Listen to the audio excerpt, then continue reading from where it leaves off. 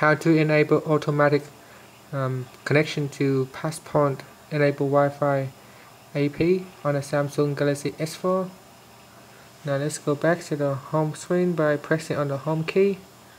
Then tap on the menu key and launch settings. From the settings screen, tap on Wi-Fi at the top. Now tap on the menu key at the bottom, and we want to go into the advanced option.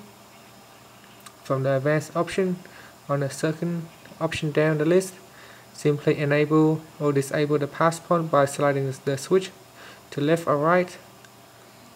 So when the switch is light with a green icon, this means Passpoint is enabled. Now simply just tap on Passpoint and you can scan for any available Passpoint AP Wi-Fi. Simply press on the home key to finish. Thank you for watching this video. Please subscribe to our channel for more video tutorials.